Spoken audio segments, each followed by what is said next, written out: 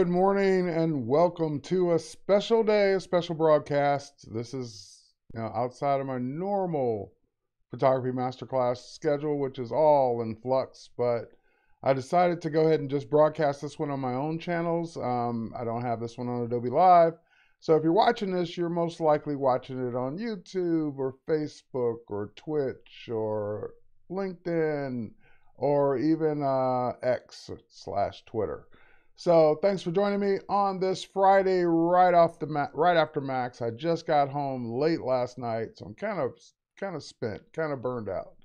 But I wanted to do this timely broadcast so I can bring you all in the loop of what's been announced and shipping and what you can do and use starting this past Tuesday.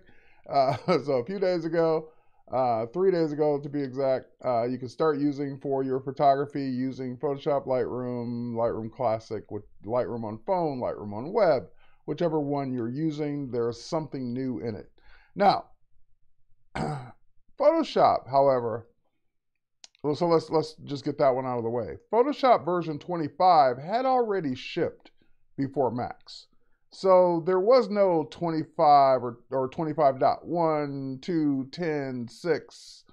It's still version 25, and maybe there is a dot release by now, but it's just a bug fix.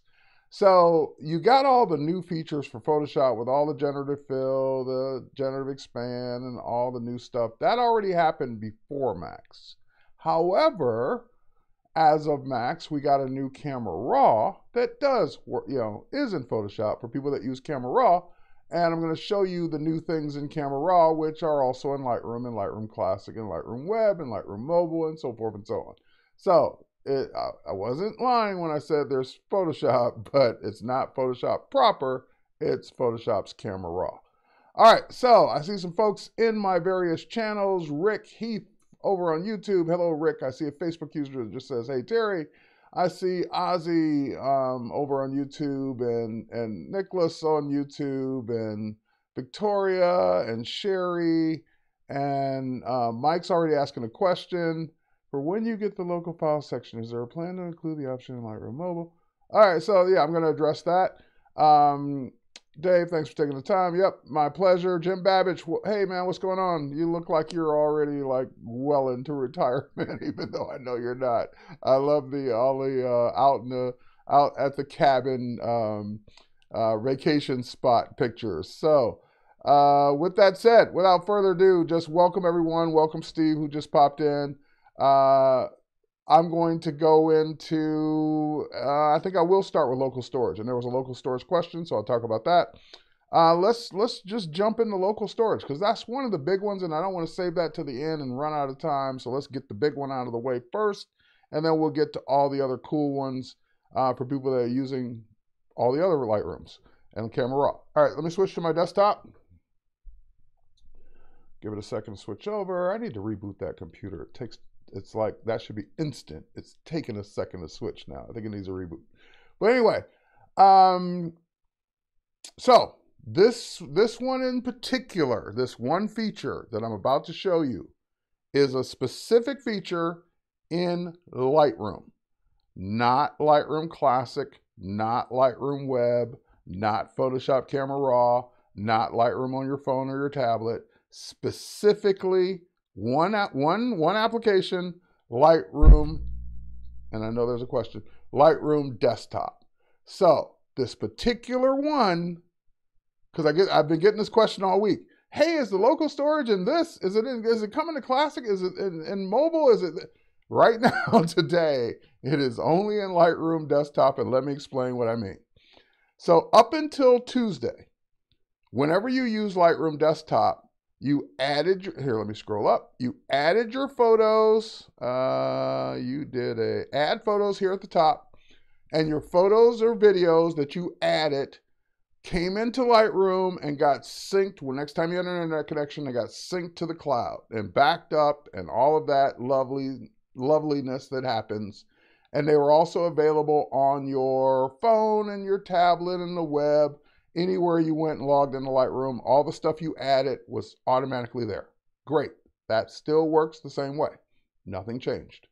However, we heard loud and clear from people over the years that said, I would love to use Lightroom, but for various reasons, and they're all good reasons, but for various reasons, I don't necessarily want everything in the cloud. I don't want my 277,000 photos and videos in the cloud. I don't have enough cloud storage. I don't want to pay, tens of dollars a month to have more storage. I don't want to play that game. I just want to be able to sync what I want to sync and have it backed up and have it everywhere, but then pick and choose. So as of Tuesday, those users got their wish. Now in Lightroom, that one application, Lightroom Desktop, there is a new option, two new tabs, Cloud and Local. So, and here I'm not really doing a good job zooming in. Let's zoom it up here. That way you'll see it better. There we go. So Cloud on the left, which is the Lightroom that it's always been since day one. Everything you add is in the cloud. You can organize in albums. You can put your albums in folders. Everything is synced and backed up. That doesn't change. You can still do everything that you always did. And all your photos and videos that you already had are still there. But now there's a new tab called Local. And when you click Local, so you can switch back and forth between them at any given time. When you click on Local, it's your file system. It's all your drives, any drive you plug in, any memory card you plug in, anything you plug in. And of course, your operating system's home folder with all your desktop and your documents and your downloads, and in my case, Dropbox and Google Drive. Every folder that is connected to my computer, let's put it that way, is accessible in Local. If it's accessible in the operating system, it should be accessible in Local. All right. Now, if you got some weird permissions, okay, that's your situation. But for everybody else, everything that's connected should be still connected. All right, so I can go to my server, which is a Synology NAS. I can go to my T White volume, which is also on that Synology NAS. I can go to anything that's connected to my computer. So for example, I have a folder from New York photos and videos. So here's some videos, and here's some images, and I'll just click on an image at random. And when I click on that image at random and switch to detail, it renders, and I can immediately start editing it. So unlike all previous versions of Lightroom, I don't have to add it first. I can just click, I can change the exposure, I can do auto tone, I can do any of the other things that I've always done that are here in the editing panel. I can crop it, I can use geometry, I can do all the stuff that I always did. So I can do, again, nothing changed. I can do any editing that I would normally do to this photo. All right, so if that's the case, then is it in the cloud now? Nope, still locally on my drive. If I quit Lightroom and come back, will those edits still be there? Yes, because it's saving the non-destructive edits to the same location as the folder. If that folder is offline, will I be able to come back to it? No, because it's just looking at the folder. If you unplug the drive, then the drive's unplugged. So you won't see it in Local until you plug that drive back in. So again, it's treating anything in the Local tab as of right now. So if you unplug, if I unmount the server, then server and T White won't be there. If I disconnect the drive, then the drive won't be there. Everything that's happened on that drive will still be there. Next time I plug it in, the edits will be there. All right, what happens if you're local, but you've already synced and edited the file using any conflicts? Okay, so Jim just asked a question. We're going to get to that in just a second. So I just want to make sure that I'm stressing this point as much as I can. It's local storage. It's as of right now. There's no catalog. There's no collections or albums. It's just your local storage. So you're managing it. This image is not backed up unless I back it up. So in other words, everything in cloud is Adobe's responsibility for backing up and making sure you still have a copy if something happens. Everything in local is your responsibility if something happens. So if I delete that image and erase and empty my trash or recycle bin or whatever, the image is gone. Simple as that, just like it always is. So treat local as if it's not been imported and protected by Lightroom, because that's exactly what it is. It's local. It's on your drive. It's whatever you do to it on your drive. Now, with that said, let me go back to the grid. If I say, hey, I don't like this photo with this guy. I don't like this photo at all. I don't like those people in my photo. And I right-click on it. And I delete one photo, because I can delete. And it's telling me, are you sure you want to move this photo to the trash? Because that's exactly what it did. It moved that photo to the trash. Next time I empty trash, that photo's gone. So it's treating your operating system, your local storage, just like you would treat your local storage. All right, so with that said, what other kind of management can I do while I'm here? Because you just saw me delete a photo. I can select multiple photos and delete them if I don't want them. Can I do metadata changes? Yep, I can make this a pick. I can make this a 4-star. I think I can keyword it. Brooklyn Bridge. I can keyword it. So I do all the same stuff as if it were added to Lightroom, even though it's not. Can you transfer from yeah, we're going to get to just a second. All the questions that I'm anticipating are coming up. Now, can I go over here to where my folders are? Can I delete a folder? No. We don't let you delete a folder from this view only because you may have other stuff in that folder that we don't know about. You may have Word documents in that folder. So we don't let you delete a folder because we are only looking at photos and videos. If you have other stuff in the folder we don't see, that would be kind of bad if we let you delete a folder and then you're like, wait, that folder had my resume in it. It had my tax documents in it. Oh no, I deleted it by mistake. So we don't let you delete folders. You have to go to the operating system and actually delete a folder. But we do let you create folders.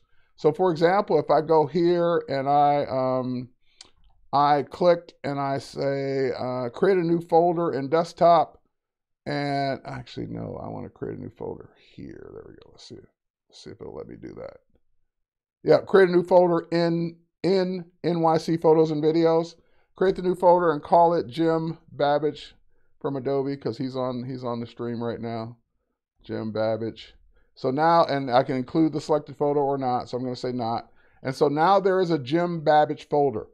Now, did that just create it in Lightroom? No, because we're in local storage. So if I were to go out and look at, show me in the Finder, that New York City Photos and Videos folder, there it is.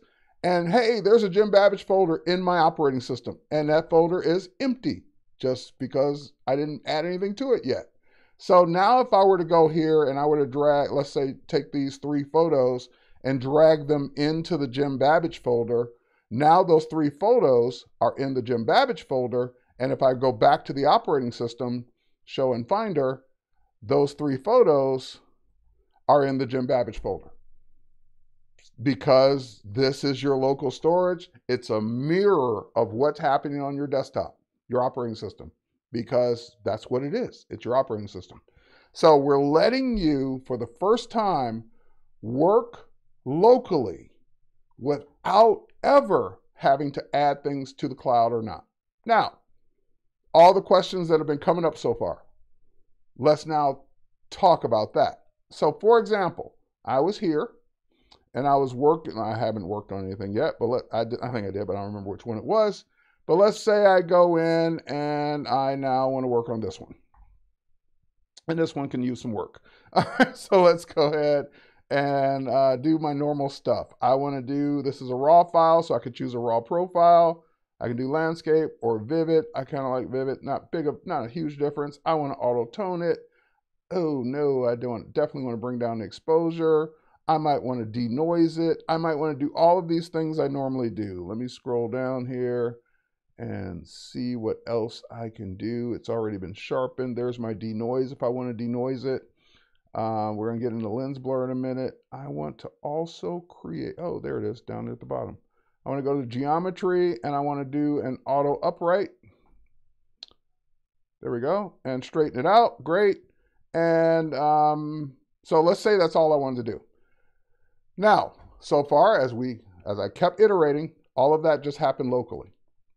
But Terry, if it happened locally and that's a raw file and you can't edit a raw file, meaning you can't really do anything to it, where are all those metadata changes being stored? Because normally those metadata changes, the guide, the upright, the auto, the profile, all of that would be stored in Lightroom or Lightroom Classic's catalog. So where is that information being stored now? Because you're working locally, it's not in a catalog, it's not in Lightroom. Where's that information being stored? As you might have already guessed, it is being stored. If I go show this image in the Finder here, is it going to let me do that one for an image? Show in Finder, there it is. If I show that image in the Finder, there is, right next to it as I expect it, here let me zoom in so you can see it, there's the image I worked on and an XMP file next to it. So this file contains all the edits locally on my drive. This file is the actual image. So the XMP, because it's a raw file and you can't add anything to the actual raw file, it saves it as an external sidecar file. If it were a DNG, it would put it in the file. If it were a JPEG, it would put the non-destructive stuff in the file. But since it's a raw file from the camera manufacturer, it can't do that. All right, now, the other big question that keeps coming up. Okay, I like that photo a lot. I don't. Let's say I like that photo. It needs some more work. Let's say I like that photo a lot. Can I mark it a pic? Yep, we already did that. Can I mark it 4 stars? It's not a 5-star yet. It's probably not even 4-star yet, but it's going to get there. Can I then copy it to the cloud because I really like it? Yes.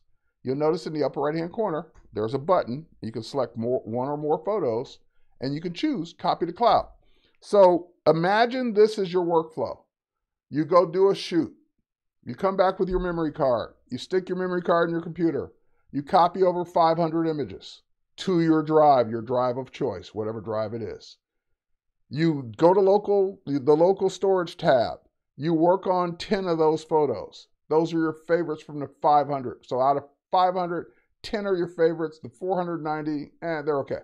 So now you take the 10 that you've edited and you say, those are really good. I want those stored. I want those backed up. I want those in the cloud. I want them on all my devices. So you would just select all 10, click Copy to Cloud. It's going to give me this little thing, letting me know that, hey, if that's already there, it's going to overwrite the metadata. I'm going to say OK. And that answers Jim's question, I think, a little bit, but maybe not. Now, if I were to go to the cloud now, did it do it? Copy that one photo to the cloud? I said yes. Should have done it, or it's doing it. If I go to the cloud now and I go to recently added, yep, just now there was one image recently added. That image is now being synced. There's a little sync icon right there. That image is being synced, uploaded, backed up. If disaster happens, I'll be able to get that image back. The other 499, because I haven't done the other 9 yet, are gone if something happens to my drive if I didn't back them up. So I can copy as many as I want. Now, does that mean that once you've copied it, you can't work on it locally anymore? Yes, you can. Jim's asking this back and forth sync stuff. I'll get to all that in just a second, Jim. I'm doing it now, actually. If I copy it to the cloud, which I just did, and it's in the cloud now, it just finished backing up, so now it's protected. If I go to my phone, if I go to my tablet, if I go to the web, it's there. Then can I make more changes? How does that work? Is it still local? How does that work? So let me do the last question first. Yes, it is still local. If I go back to the local tab, there it is. It's still there. That's why I said copy, not move. It copied it to the cloud. Can I work on this one still? Sure. Let's go in this one, and just to make it a visual difference, let's make it, oops, sorry, I didn't mean to do that. Yep, switch to detail. Let's make it a black and white. All right, so now it's a black and white, and let's really pump up the exposure so we can really see it. All right, so now, great. I made that one a black and white. Did that happen to the one in the cloud? No. The one in the cloud is still the one in the cloud. They're two separate photos now. I like that black and white. Can I get that version into the cloud too? Yes. If I go back to local and I go back to that photo, this button isn't updating, but what it should say is copy edits to the cloud. And that will copy your edit to the cloud so that the one in the cloud is also black and white. So you can work on the local one still, even though there's one in the cloud. They can be different because I made this one black and white. The other one was still color. They can be the same. If I copy the edit that I just made to the cloud, then it will copy the edit. And like I said, this should say copy edits. Let me try it one more time. Copy photo to cloud. Yeah, I shouldn't even be getting, you know what? Let me try a different set of photos here. Let me go here. All right, let me just copy this one to the cloud. I shouldn't even be getting this message all the time, but let's go ahead. All right, if I go back to the cloud now, and just now that one's been copied, great. It's uploading, great. And if I come back to this one and I make some changes to it now, make it really dark. See there, that's what it should say. It should, oh, and maybe it only does that when you're in the edit tab. Sorry. So it should say update edits in the cloud. So that was the mistake I was making. I was in grid view. All right, so let me show you that again. Let's go back to the ones we were in. And let's go back to that photo we were working on, which is this one. And if I go to detail, there we go. Update edits in the cloud. So you have to be in the editing view to do that. So if I want the black and white version that I worked on locally to also be in the cloud, then I can say, yep, go ahead and update that one, or not, your choice. And if I say update, yes, overwrite the metadata as well. And now if I go to the cloud version and I go to 3 minutes ago, that one is black and white as well. So here's the only thing that doesn't work. Well, what if I now make this, if I crop this one or do something to this one? So let's do that. So let's go to, yes, switch to detail. I hate that button, by the way. Switch to detail, and let's go to crop, and let's crop this one. So let's do this. Okay, so we did an extreme crop, and we get out of it, and we go back. Okay, I cropped the cloud version. If I go to local, is my local one, once I find it again, wherever it is in here, is that, there it is. Is that one cropped? No. Can I copy the edit that I did in the cloud down to the local one? No. So the syncing the edit is in one direction. It's up to the cloud. If you want to do something different, they can be different. If you want to do something to both of them, do it to the local one and sync it. Because once you do it to the cloud version, the local one is still local, independent, not going to get those changes. So that question comes up all the time. I get that all the time, and no. Can I work on the image still on the memory card before I upload it to local storage? Yeah, you can, but I wouldn't. You can. Because memory card, the reason I say I wouldn't is memory cards tend to be fragile. Like they tend to get corrupted and stuff like that. You can do it, but keep in mind, now you're going to be writing metadata to that card, and I just wouldn't do it. Like I look at the card as like almost like another backup until I get everything backed up. So yes, it would work. No, I wouldn't recommend it for the reasons that all the years I've just had weird things happen to cards. And you got to remember, if it's on the card and that's your only copy and you screw that up, you're screwed. So yes, it will work. No, I wouldn't do it. All right, the metadata is already there. Very helpful. Thank you. Great. Jim's happy now. Can I create smart previews as we do in Collection Lightroom Classic, which doesn't affect Creative Cloud storage? Lightroom doesn't have smart previews. So no, Lightroom doesn't have virtual copies. So no, it doesn't have those features. So you're not creating, because the reason you were creating virtual copies is because it was mostly a desktop only product for all of its life. This started out as a cloud product, so there was really no reason to create virtual copies. So local storage doesn't have any of that. All right. All right. Any roadmap to allow me to use classic local database items, edit, and merge them to the cloud version of Lightroom? You can kind of already do all that. So if I were in Lightroom Classic, let's bounce over. These are the same demo files that I was going to show you in a minute. They're stored locally. So I'm already doing local edits because they're stored locally.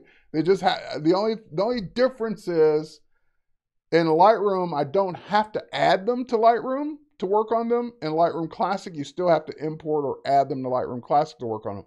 But they're still local. They've always been local. And if you want to sync them to the cloud, put them in a collection and sync them to the cloud. That's always been the case. The only difference is it doesn't sync the originals. It only syncs smart previews.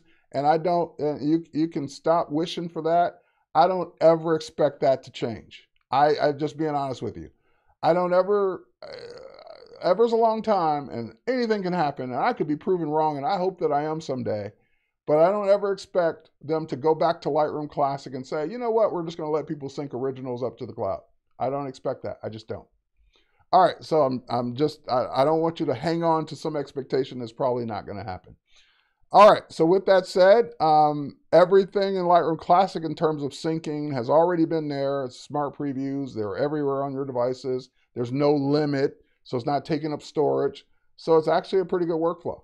If you go to Lightroom and do any of this, and you have Lightroom Classic sync turned on, the originals do come down to Lightroom Classic. That's where all of these photos came from.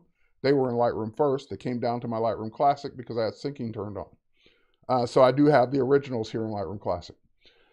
All right, then it goes to Lightroom Classic, right in the cloud.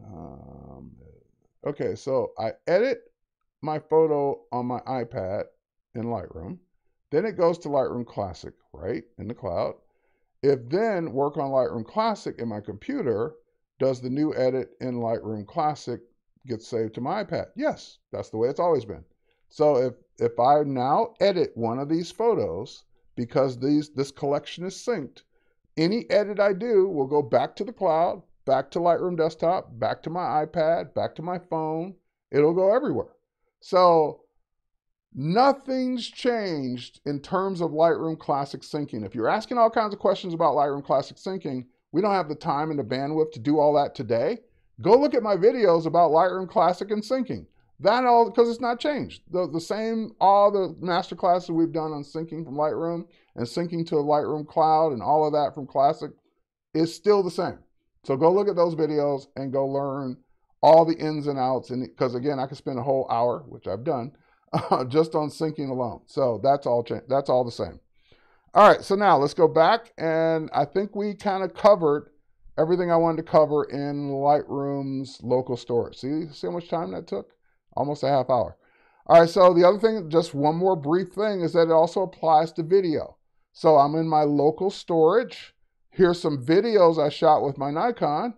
The videos are here. I can play them. I can scrub through them, maybe. There we go. I can scrub through them. I can play them. I can do any of my Lightroom things to video, and you can do more in video in Lightroom than you can in Lightroom Classic, which is kind of cool. So yeah, all my video things are there. If I want to trim the video, I've got my cropping. I can set my trim points. I can do it visually here. I can do all of that. And again, the edit is happening.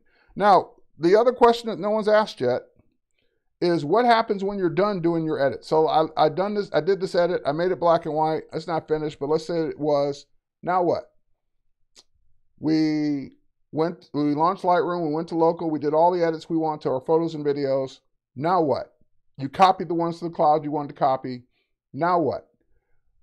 You export, just like you always did. So if you never put it in the cloud, you open local storage, you did your edit, and you export it. And it never went to the cloud. It's up to you if you want it to go to the cloud or not. So I would hit export, and I would export out a JPEG, an original, a different format, whatever size I want. All of that is the same. This whole button didn't change, except for a couple new formats that I'm going to get to. So that's all the same. There, boom, done. All right, next, got to move on. But local storage, I did a whole video on local storage. I think it's on the Lightroom channel, but it's also on my YouTube. go check out those things in detail. I think we did more detail here than I did in that video, but feel free to ask more questions as we go. Got to move on, though, to the next things. All right, so now I'm going to go back to the cloud. I'm going to go back to my album that has all my stuff in it. And that same album, by the way, is as a collection in Lightroom Classic. They're the same. They're not in the same order, but they're the same. It's also on my phone. So if I switch over to my iPhone, there it is on my phone. Same album in Lightroom on my phone. I don't have my iPad connected, but it would be on my iPad as well. If I go and look at Lightroom in a browser, it's there too. So this is lightroom.adobe.com signed in with the same album. So literally, if it's in the cloud, no matter how it got there, whether it got there from Lightroom, whether it got there from your phone, whether it got there from your iPad, whether it got there from Lightroom Classic Sync in a collection, they're everywhere once it's in the cloud. Okay, so, and again, any changes you make anywhere, the sync happens to all of them everywhere.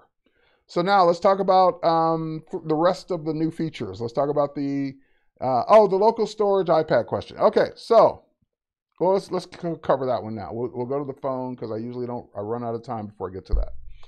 All right, so if you've updated your phone or your iPad recently, you'll notice that there's a new structure at the bottom. You'll notice that it says Device now, and it says Lightroom, and it says Community instead of Discover. So Lightroom is the one in the middle, is the one it's always been. You can get to your albums, your collections, you can get to the photos, you can do edits, you can do all that stuff. Device is your camera roll. So very similar to local storage, it's all the stuff in your camera roll, which may or may not be in Lightroom. So here's a bunch of Max photos I took. And notice as I scroll back in time, so up at the top, these will be the newest ones. As I scroll back in time, then I get to some photos that have LRs in the upper left corner. Those photos have been added and synced to Lightroom. All the ones above them have not. So this is literally everything on my camera roll. So there's screenshots on there. There's hotel bills and receipts and things I took with my camera. Here's a screenshot on how to do things with a particular device I have in my smart home because it's my camera roll. So it's everything I've ever shot, screenshot, video recorded, whatever is here. If I want to work on a photo, let's say I take this photo and I want to work on it, I hit edit. It's still on, it's in my camera roll, but the minute I do anything to it, I hit auto. The minute I do anything, auto, lighting, color, whatever, cropping, whatever, it copies that one to the cloud. So I no longer have to have auto import on. I don't have to get them all into Lightroom first before I can do anything with them. I can scroll my camera roll, very much like local storage. I can pick anything. The only difference is in local storage, you have a choice to never put it in the cloud and just edit it. In Lightroom on your mobile device, it still copies it to the cloud the minute you edit it. And why is that? Because at least on iOS, there's no file system. There's no Finder. There's a Files app, but there's no real local place to keep the metadata. Where would it keep the changes? Apple's not gonna let you put them in your camera roll. So where would it keep the metadata of the edit? So that's why on iOS at least, it has to copy it to the cloud because there's nowhere to store the information if it's not in Lightroom. Does that make sense? Whereas in your operating system on your computer, it's a folder. It's storing it next to the photo. In your iPad, the images on your camera roll are in Apple's Photos app. They're not in just a generic file structure. So that's why that we can't do the exact same thing as local storage. But we did the next best thing. We don't make you import all your photos just to say I only want to edit these 3. You edit those 3, then they are copied to the cloud. Okay, so that's the difference. And that's why there's a difference. Okay, so now that photo, that photo's been, your most recent photo's been saved here. It's telling me that that's in Lightroom now. So if I would go to Lightroom and I would go to my edits, there it is. It's in Lightroom now. That edit's being synced and backed up, and there we go. Okay, so now if I were to go in to my albums here, back to where I was, demo, and what's new, and what's new in 2023. There we're back to the same album. Let me show you the stuff on desktop. Makes sense, great, so true, no, yeah, okay, so you get the idea. All right, so now let's go back and let's talk about desktop. Okay, the other three things, well, I still have time. So we did a lot on local storage. See, if we had waited till the last minute, you'd have never got all that for local storage. All right, so now let's move on to one of my other favorite new features, which is lens blur. So local storage is only in Lightroom Desktop. I'm going to tell you where lens blur is. Lens blur is available in Lightroom, Lightroom Classic, Lightroom on your mobile device, and Lightroom Web, so pretty much everywhere. So what's lens blur? It's a extremely cool implementation of lens blur. We've had lens blur in Photoshop for a while. This blows the one in Photoshop away.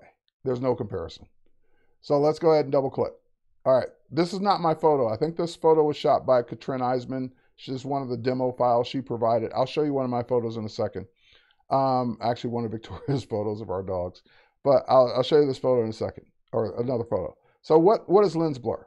If I scroll down in my panel, and again, I'm in Lightroom, this will be in Lightroom, it's in Lightroom Classic, it's on your phone, it's on the web, it's everywhere. So when you see lens blur, you'll notice that there's a button next to it that says early access. So this is kind of it's not finished, it's a beta feature, we're giving you early access to it, so you can tell us what needs to be adjusted or fixed in it. And you can provide feedback, I believe, by clicking that button. I haven't clicked it yet, but I think that's where you go provide the feedback. But you give us feedback on how it works. Here's how it works for you to know how to start using it. So you go to your photo, you go to scroll down the lens blur, and you click apply. When you click apply, that will start estimating the depth, and then you might not, it was so subtle you might not have even noticed. But look at the light fixture in the ceiling. Turn it off, turn it on. Let me zoom in. Not that much. Let me zoom in a little. All right, light fixture, light fixture. So that's the lens blur. It's so good, so shallow, so like blending so well that it's not, it's natural is I guess the word I'm trying to look for. You can control the blur amount, so I can make it blurrier.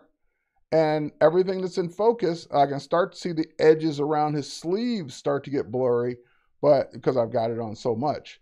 But it does a really good job. So how does this work? Well, if I visualize the depth, we can actually see what it thinks is the subject, and we can see the areas that it thinks should be out of focus. So you have a visual focus range here as well that you can move. So I can move the focus range, and when I get out of the visualization, I can start to see he's starting to become out of focus because the light fixture's in focus now. I can even condense the focal range and make him more out of focus because the light fixture's in. So it's basically like turning your lens and controlling the focus after the fact on what areas you want to be focused. Now, that was me moving the focal range slider. Let me move it for you without the visualization on. And you can literally see it happen as I drag it back and forth. All right, next up. All right, so there's a feedback question there, or feedback statement. All right, so now I can go in and I can say that, okay, I can say select subject automatically, which is what it did, or I can pick the point. So I can go and say, you know what? His brother is more important. Click the brother. The brother is now in focus. The light fixture is out of focus. He's slightly out of focus. I can set my focal point to whatever I want. If you set your focal point to what you want and you're still not happy with the way it did it automatically, you have the ability to go in and brush in focus or blur wherever you see fit. So I can go in and I can say, hey, I want this hand to be in focus. So I can go and brush his hand or his watch in focus, even though that's not what I told it to do from where I set the focal point. So now, in focus, out of focus, in focus. Something that would be, I don't know, near impossible to do in the camera and get that right. But I can do that in post after the fact. I can control any part of the photo of what should be in focus and what should not be in focus. Now, I'm going to get into the different bokeh effects on a better image. So here's another one. This is this is one of our images here. This shot on iPhone. And of course, on iPhone, you have portrait mode, but maybe you didn't remember to use portrait mode. So I go ahead and apply it. It will figure out the dogs are the focus, and the fence is now out of focus. And I can make the fence more out of focus. And again, I can select the fence to be in focus. And now the dogs are out of focus. So I can pick and choose what I want to be in focus with the focal range or with the selector. Amazing. All right, let's move on. Let's do one more. This is one of my favorite examples. I just downloaded this one from stock this morning. So we got our barbecuer in full barbecue mode, and we have these lights. And I didn't know if this would work because the lights are kind of in the foreground. So, if it's just picking what the foreground element is, then the lights would be in focus and he would be out of focus. So I said, oh, let me try see what happens. So I clicked apply, and it did the right thing. It's smart enough to know that the lights, although they're closer, they're not the subject. So now we got the lights out of focus. He's still in focus. Other elements that are in the background are out of focus. The plant is in focus. So it's really doing that good job. And again, if it didn't get it just right, you can go in and change it. Now we get into seeing what these bokeh shapes are like. So if I were to go ahead and zoom in on the lights, let's zoom in a little bit more. And I were to change the bokeh effect, you'll see the difference. Now, it's not going to be a huge difference depending on which one I click. So that one's, they're just a little sharper and rounder. This one, they're kind of more octagon. This one, they're, I don't know, round. And this one, they're rounder yet. Now, this one, they're round and there's a hollow, but I really don't see it unless I make more blur. There we go. Now we really see that hollow, that cutout effect. So this is where we started. With more blur, we can really see the shapes. There's the octagon. You can see it now. There's the cutout, and there's the half shapes. So you can even control what the bokeh looks like in your blur. And this is what blows me away by the amount of detail in this. And again, if I don't want so much blur, I can pull it back, pull it back, pull it back to no blur. So this is all the way off, anywhere in between that you like it. And you get that bokeh effect. Very cool. And this is, that was a stock one. This is either Katrin's or another stock. But just again, these little speckles of light, just to show you what you get when you do the lens blur. There you go. Lens blur apply. And if I make them blurrier, you see the speckles of light and you see what's happening to them, including that shape with the circles cut out. So just very cool. And again, it figured out what the subject was. It kept the ball in focus, kept everything in focus, except for what would have been naturally out of focus. All right, so that's lens blur. Go have some fun with that. And that even works on mobile. So if I were to go to mobile, let me show you, because I had a question. I don't see lens blur. Where is it on my phone? All right, let's go to the phone. This is not a good lens blur photo. Let's get out of this one. Let's go to these guys. And I hit edit. And I scroll over. Oh, they were asking for profiles. Actually, it's just blur. Sorry, the question was, I don't see profiles. The profiles, you have to scroll to see them. But blur is right there in the middle. I just tap blur. And the only thing you don't get to do here is you don't get to set your visual range or any of that stuff on mobile right now. So again, it automatically selected. I can choose my focus point, but I can't like set, I don't have that visual slider that I used before. All right, I can set the bokeh, which doesn't really apply on this one. I can choose the point of focus. So you get it on your phone and your iPad as well. All right, so that's lens blur. Next up, and I've been doing all of this in Lightroom. Let's switch over to Lightroom Classic, because just to show you can do it there too. And by the way, so if I were to go to this photo and I were to go to the develop module and I were to scroll down, there's lens blur right there in Lightroom Classic. So same thing, same controls, same effects, same everything as Lightroom on desktop. All right, so next up, let's go to point color. Point color is going to be my new best friend for working with challenging lighting. So in this case, we have a fireman, which is great. He's standing next to a fire truck, which is reflecting all that red on him. Now, if I were to go into develop before, and I were to go to the color mixer, and I were to go to the old color mixer, and I would say, oh, you know what? Take down the reds in this image. Well, yeah, it takes down the reds out of his face and hair, but also takes it out of the fire truck. And it's just, point color is just so much better. So if I switch over to point color, I now get a selector to pick the red that I want to adjust. So I can go right to his hair, for example, pick that red, and then adjust it. But you're saying, oh, Terry, it's still happening to the truck. You're still getting the same problem. Here's the difference. Let's undo it. Well, remember we have all that great masking in Lightroom? Well, if I hit mask, it will detect the person. Eventually, it will figure out that there's a person there. AI at its best. There it is. So we got our person. And now I could say, well, I want the facial skin, the body skin, which is the hand, the eyebrows, just in case, the lips, just in case, his hair, and his facial hair. I want all of those things to be a mask. Create the mask. Now I got all those things as a mask. Great. So now if I were to go to that point color, and I were to select the red in his hair, and I were to pull it back, it's limiting my adjustment to that mask.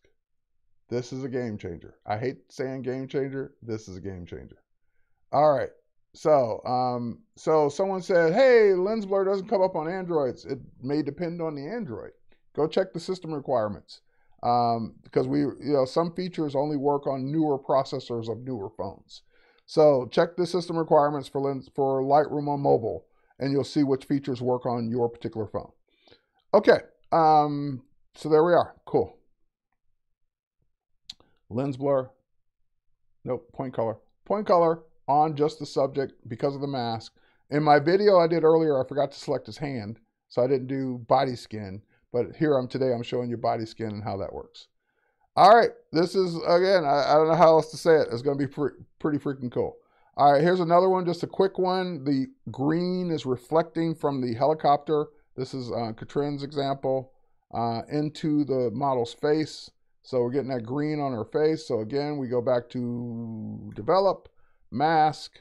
I think she's already masked the hair. She's already masked the face. I would have done one mask. But anyway, we go to that mask. Has this one, hang on, let me reset the edits. Let me just reset it. There we go. So now we get our person, and I would have done facial skin and eyebrows and lips and hair, and get that all as one mask.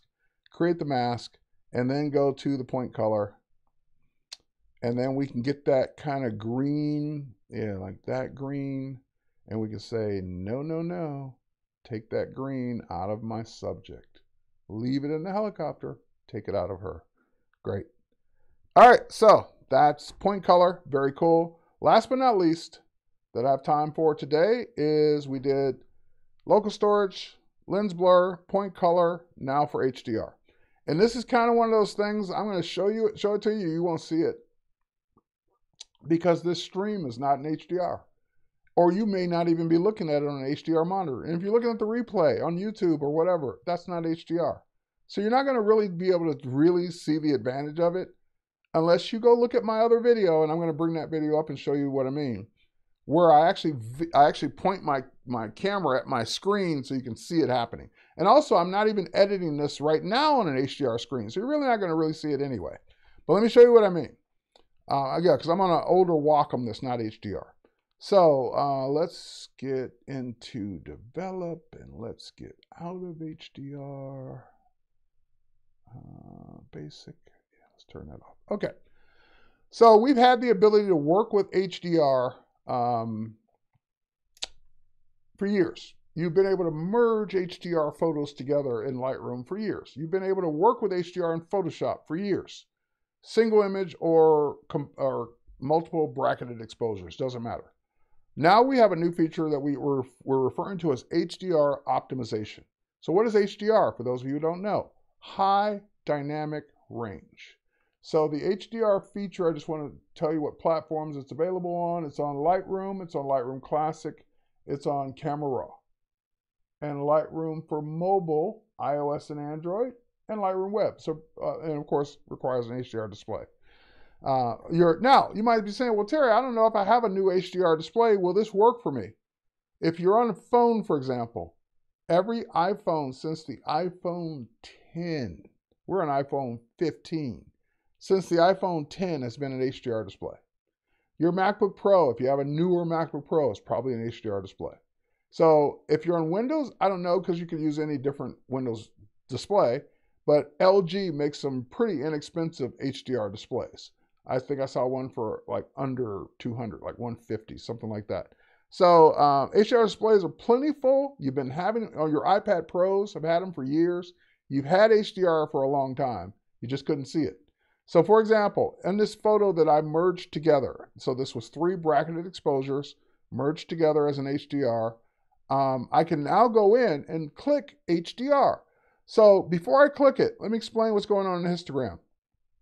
You have your blackest points all the way down to black. You have your lightest points all the way to white.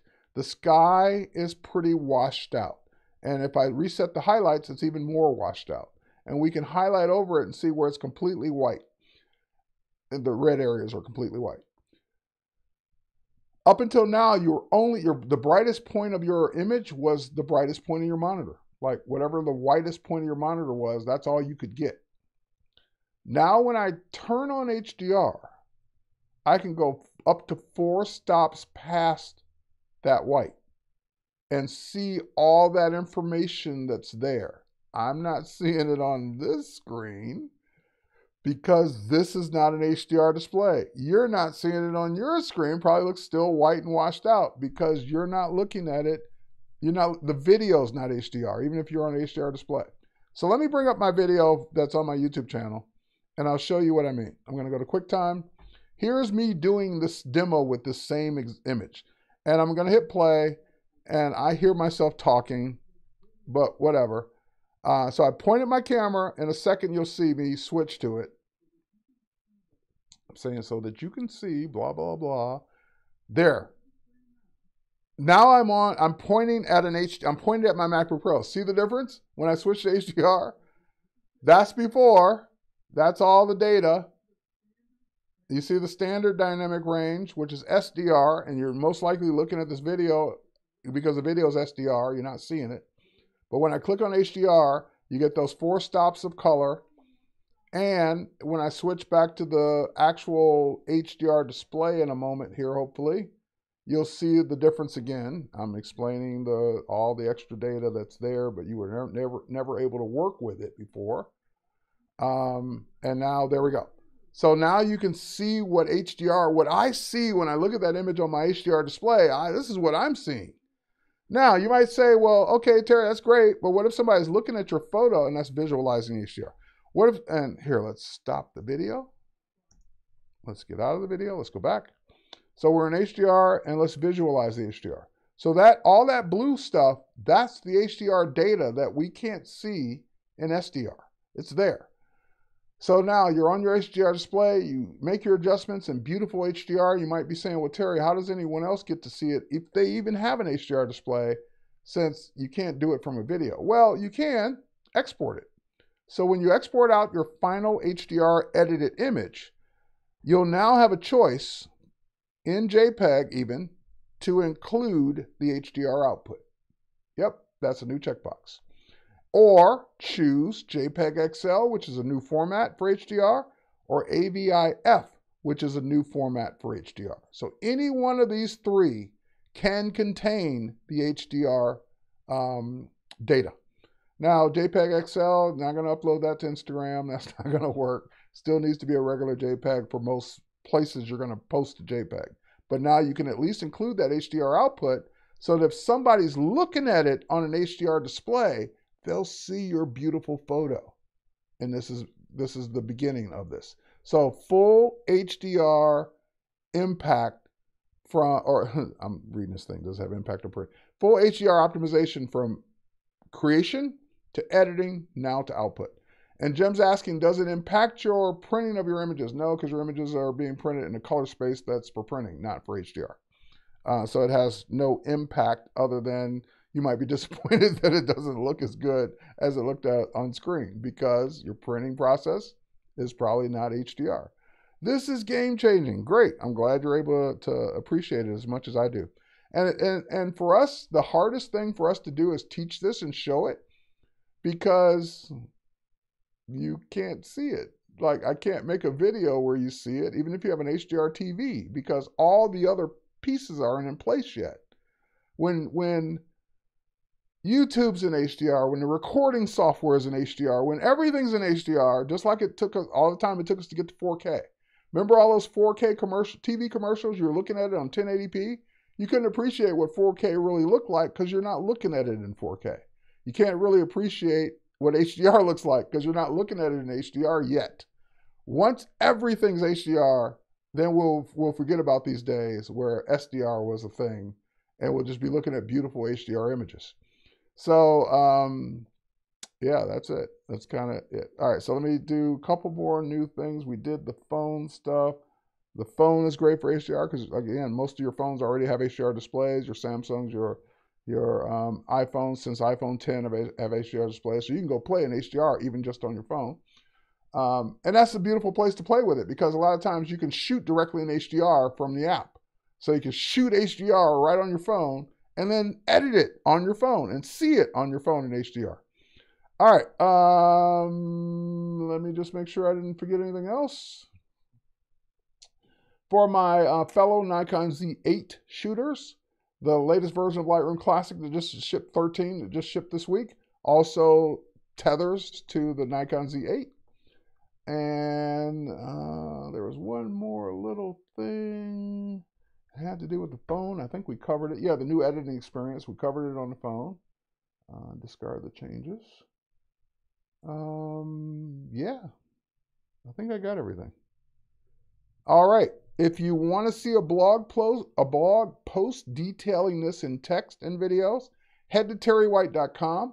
That is where this is the most recent post. So that's where I posted all of the details of all of this information, the platforms that it works on, so forth and so on.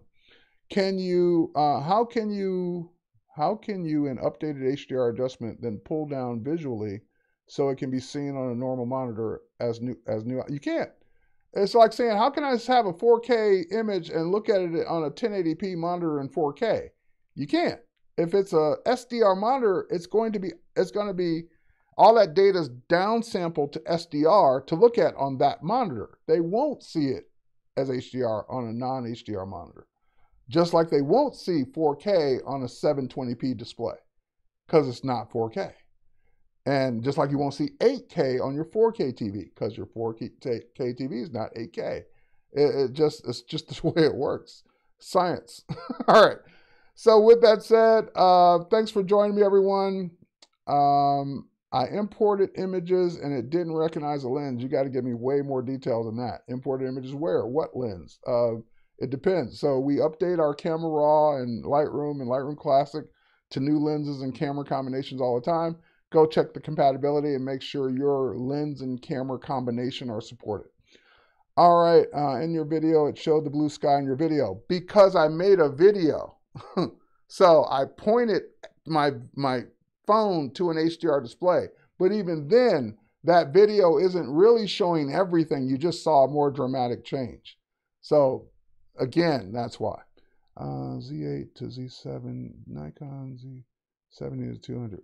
All right, it should. I have that combination. It should work. Yeah, I use a Z8 with a 70-200 lens, so mine is supported. I'm not sure why yours isn't. Is it the Z8? Is it the adapter, the FTZ adapter, or is it the native 70-200? That's the only thing I can think of that might be a difference. All right, with that said, thanks, Andrew Kavanaugh, for all that you do, and everyone else for being here, and I'm out. I got another appointment in a half hour that I got to get ready and drive to. Thanks, everybody. Catch the replay. Head to terrywhite.com to check out the blog post, more details. A link to another blog post with more details. Everything's there. Cheers, everybody. Have fun.